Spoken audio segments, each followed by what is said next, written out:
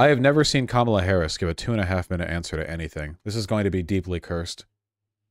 What do you say to young voters who disapprove of the way Biden is handling the Israel-Hamas war?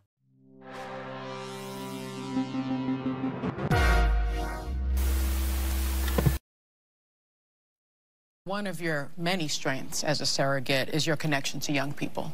Oh, I yeah. believe that to be true. Yeah. So true. That's so true.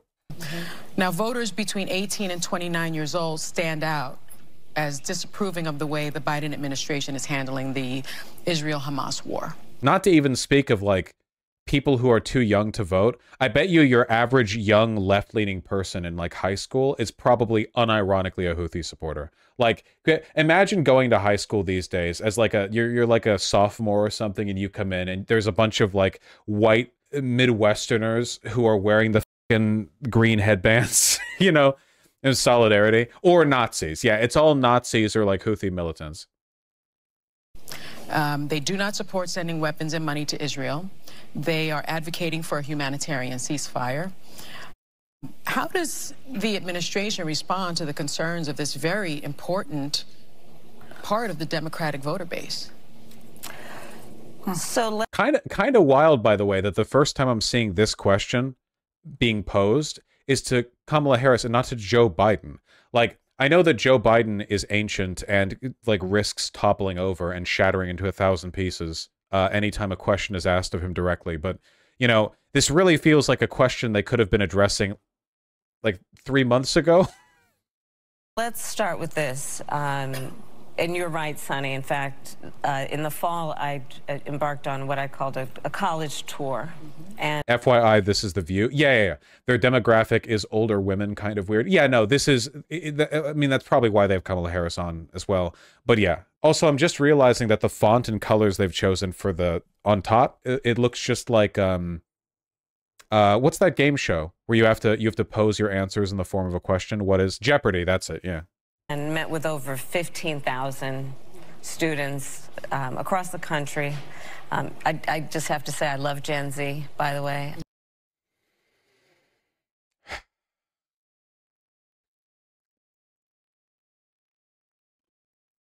Yeah, if only they liked her back. I think it's a spectacular generation. But all of that to say, you're absolutely right. I have talked with young people, many around the country, and I've heard them, I see them, and I understand. Holy shit. I know I'm pausing.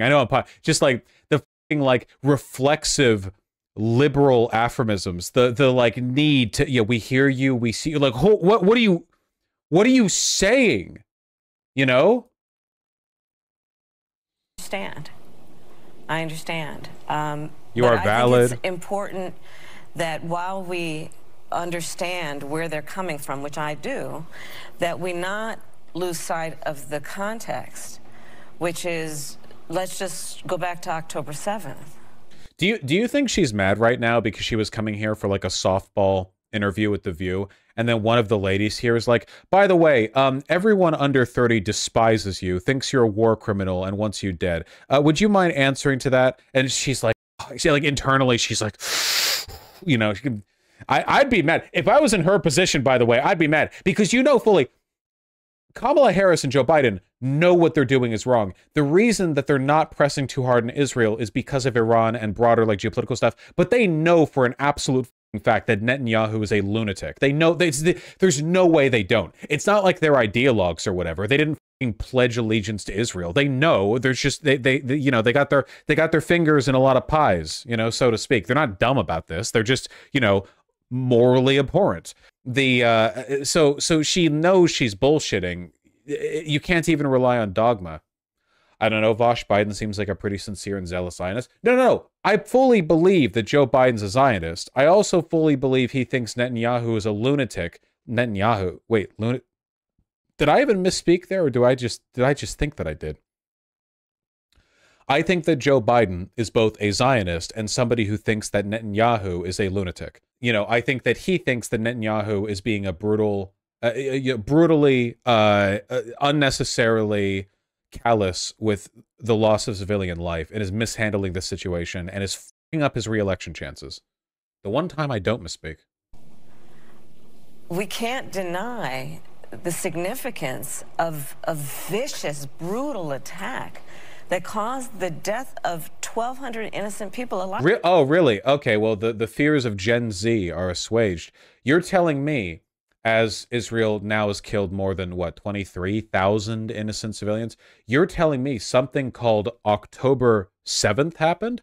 Well, I bet you your average 18 to 29-year-old hasn't heard about that one.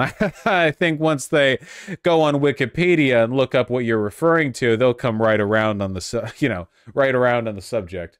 It's the first time I'm hearing about October 7th. Yeah, me too. I hadn't heard about it, 23,000 with 6,000 presumed dead under rubble. Okay, that sounds like a lot. But have you heard about October 7th? According to reports, children in Gaza are dying from cardiac arrest because they haven't been able to sleep in months. The constant bombardment has caused their bodies to constantly release adrenaline, which is damaging their hearts. Okay, but have you heard about October 7th? Okay, I know what you're thinking. I know what you're thinking. But have you Googled October 7th? I know. I hadn't heard about it either until this smart little lady called Kamala Harris pointed it out to me. A lot of them young people who are just attending a concert. Yeah. Women who were brutally assaulted and raped. And again, as someone who spent a lot of my career focused on those kinds of crimes, yeah, as a California DA, were you often dealing with Houthi insurgency in like San Francisco or whatever? Yeah, I saw this pretty often. Yeah, this is a pretty standard paraglider assault on a concert, Yeah, this is just, just another day on the job. LA is wild. Yeah, Los Angeles is crazy, bro. You don't even know. You have no idea how many paraglider assaults. All the chopper strafing. Oh, man. October 7th, by the way. Horror of it. And all of that to also then say Israel has a right to defend itself. Oh, bro. So I hadn't thought about it that way. That's true. I had always proceeded in my streams on the assumption that Israel doesn't have the right to defend itself. And I hadn't heard the argument that they could. Okay. All right. Okay. I'm really being brought around on this. Vosh, this is just worse than Biden dog. Yeah, in a way, it's almost praxis to ask this of Kamala Harris, because Kamala Harris is a fucking retard who couldn't emote or engage in, like, charisma to save her life, Kamala Harris is shockingly uncharismatic. Terrible at reading the room. This is stuff, by the way, stuff like this really does make me wonder, because oftentimes, like, okay, I know that Joe Biden is very old, and Joe Biden also has a bad stammer, so that interferes with the charisma a little bit. Kamala Harris has neither of these issues. She's young, by politician standards, and she speaks fine. If I was in Kamala Harris's position, I could have bullshitted better than her, easily. And it makes me wonder, like, you have the benefit of literally the world's greatest media training. You could get any instruction on any issue. You have had months to memorize key responses to give in case this question is brought to your attention. You know the polling. You know young people hate you. Why can you not answer this question? You could answer it in a way that is simple, better to the young people, and doesn't make the Zionists in your party angry. So why don't you? Is it because you think that's beneath you? Like, that's my actual thought. Are you so demonic that you think it would be beneath you to put effort into addressing this controversy? Like, are you just like cackling in your head? You have your little bit responses. You're giving the "we hear you, we see you," like internally you're like laughing because you're contemptuous. That's the only genuinely, because the alternative is to assume that she's so bad at this, despite being the #1 person who should be good at it. Her job was a DA, folks. She did legal work. You have to be good at presenting information to get into that field, right? I swear to God, she used to be more charismatic. I remember hearing her talk back when she was running for the presidency. She was nowhere near as bad as she got afterwards. Did they lobotomize you after you win? Real quick, is there a deep state? Do they do something? Do they make you easier to control? I don't know. When I see people like Kamala Harris, I wonder, Nah, she was always a bad speaker. Yeah, but not this bad. This is unique, man. She was also your senator and DA when you lived in California. Yeah, sure. I mean, I didn't like listen to her speeches, but yeah. Do presidents and vice presidents get to sleep? Presumably. I mean, Biden does his like whelp nappy time shit to get out of being interviewed by the press all the time. Joe Biden will be there at the podium. He'll do like a press conference where he'll be like, I just took a big dump. And then the press will like they'll all like stand up with their like microphones held out, and he'll be like, "Oh, bye," and then he'll leave, and the House Speaker will go and take his place. He's got to be getting some sleep. I like him more now. So relatable. Yeah, a very sleep deprived person. Killjoy 40K. We would, and how it does matters. There have been far too many innocent Palestinians that have been killed. The president and I and many members of our administration have been very clear. I've been on over, I think, 14, 15 calls that the president has had with Bibi Netanyahu. 14 or 15 phone calls over the course of like 3.5 months of a genocide? That you're bragging about that? Oh, 14 or 15 phone calls. Oh, I see. So it's like, so about the number of phone calls you would do if you were running out to get groceries for a party and wanted to call people to ask what they wanted, where it's like, oh, wait, they didn't have the chips you specified. Which chips do you want? Yeah, I can send you pictures. All right. We don't want any of these. Okay, I'm calling you back. Okay, well, what about pretzels then? Like, so yeah, you know, that it's 3 months genocide. Okay. 15 calls, one for every 200 dead children. Yeah, there's like, they have like in the Oval Office, they have one of those like crayon drawn like thermometers that go up the more fundraising money you get, except it's Palestinian babies that have been mulched. So they're like, oh, another 200. Let's give Netanyahu a call. Good job, man. Good job, Bibi. And then you like, you know, great job. No, it's like an advent calendar. You can see you get a little chocolate when you reach the next 200. Biden and Netanyahu have not spoken in 3 weeks amid split over war. This is from 2 days ago.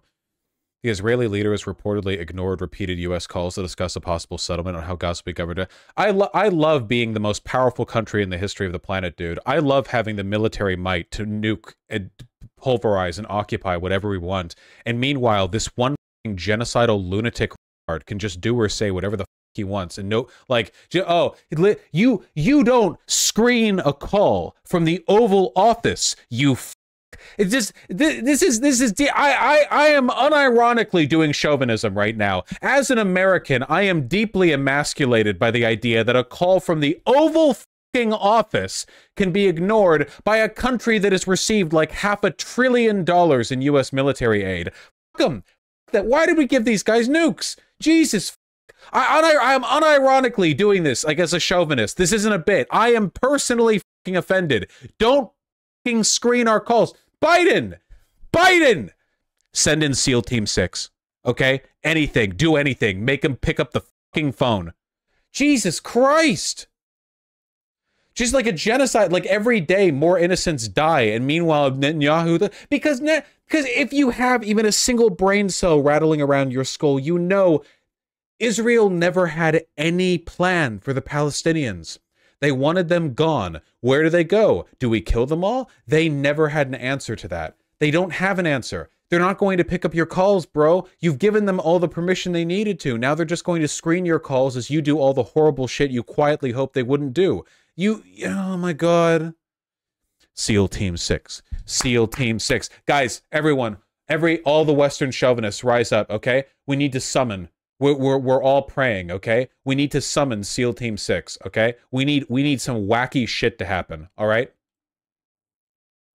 It's time. We're doing a coup. Who gives a f? They're barely a democracy anyway. Okay, we're doing a coup. Do you have any idea how funny it would be if America couped Israel? I know it's not going to happen, but have you considered how funny it would be? Have you even thought of how funny it would be? It would be so fucking funny. Also, who cares? They're already our fucking country. Like, we already basically, they're just our military base. Like, who gives a f? You can't coup them. You can't coup a military base we already control, you know?